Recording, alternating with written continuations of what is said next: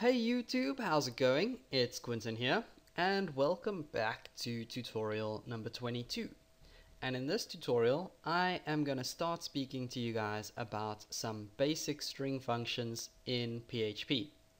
Now, we're actually going to be talking about these string functions over the next few tutorials, but these aren't actually functions that we have to build or create ourselves. They are actually functions that are built into PHP. We don't even have to see how they work or what the code behind them is. All we have to know is how to use these string functions, okay? So in this tutorial, we are going to be specifically looking at the string length function. And what the string length function does is count how many characters there are in our string and then return that value back to us. So let's start off by just taking a look at the syntax for using a function. And it's actually really simple because all you have to do is type in the function name, which is strlen, which stands for string length. So that's what we're going to be using. And then we put in some parentheses. Okay, but this is still not complete because this function requires an argument, and the argument is basically the part that we put inside the parentheses here, and this is going to have to be a string because it's obviously the string that this function has to count. Okay, so I'm going to go ahead and just put in ahoy mateys, because I watched Pirates of the Caribbean recently and I'm kind of obsessed with pirates. Okay, so we've got string length, okay, which is counting how many characters we have here, but we're not actually doing anything with that value just yet. So let me go ahead and just echo this out. And when we do this, we should get the final value of how many characters we have in here. So don't forget to end that off with a semicolon. We'll save this, come back to Firefox now and click refresh. And as you can see, we have 12.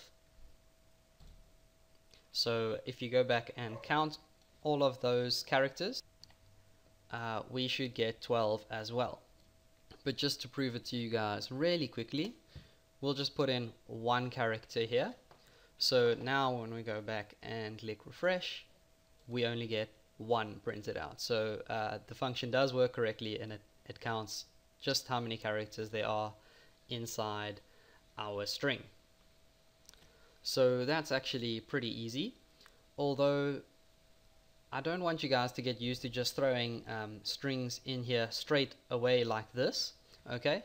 Because in the future, when we learn how to get data back from the user from a form or something, we're actually going to be storing all of that data in variables. So let's say I asked the user for their name, and we'll just use Quentin because that's my name, okay? End that off with a semicolon. Would rather throw the variables in here to check maybe how many characters their name was. Like maybe we only want to have them put in a 10 character long name, nothing longer than that. Then we'll use these functions to check that kind of situation. So let me go ahead and throw the variable name in here, and that is more likely what we'll see when using these functions. Is we'll see the function with a variable inside the parentheses. So let's save this now, and when I click refresh, I get 7 printed out, and that is because my name has 7 characters in it. And now there is actually one last thing I want to show you guys, and that is actually how to loop through every single individual character in our string. Okay, so I'm going to create a new variable here called name underscore length, and I'll set that equal to the string length of name. So we basically have a variable here, name, which holds my name, and then name length, which is counting how many characters there are in this variable. So obviously this variable will change depending on what's in here. Okay, now what we can do is start off with a for loop, because like I said, we're gonna loop through every single character in my name. So for I is equal to 0, and while I is less than name length. Okay, need to go back here and put in that $sign. Okay, so this basically means that we'll start at 0 and we're going to keep going as long as our variable I is less than the length of our string. Okay, which means that this loop can change how many times it runs depending on how many characters we have in our string. So if I make this longer, the loop will run more times, and if I make that shorter, the loop will run less times. Okay, and then of course we're just going to go ahead and say I plus plus, because we're only going to increment by 1 every time. And now here is a little bit of a confusing part, because we haven't learned how to print each individual character of our string out yet. That is still going to be in a future tutorial, but for now we'll just count each character, or we'll print out whichever current character we are on at the moment. So I'm just going to go ahead and say echo I, and then we'll just append on a break tag here as well, so that everything appears on a new line. I don't know how I missed that.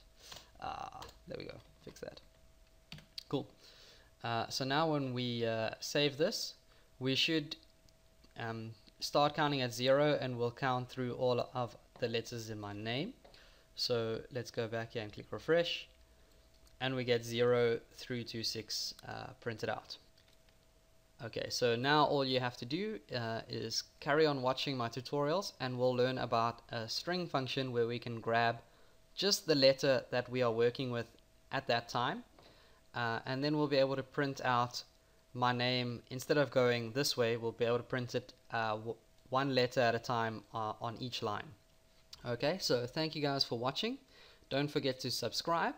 Please feel free to leave a comment, like, or share the video. It's really going to help my channel grow, and I'll see you guys next time.